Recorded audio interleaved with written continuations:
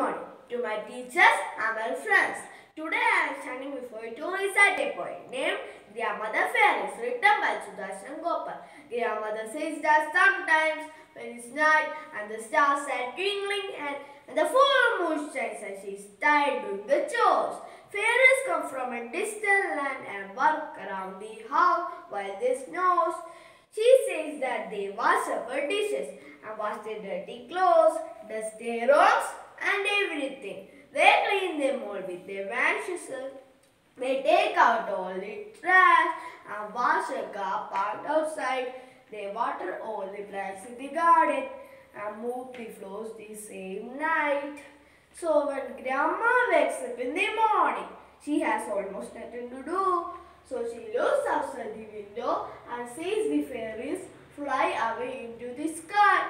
So blue, she smiles and silently says a big thank you.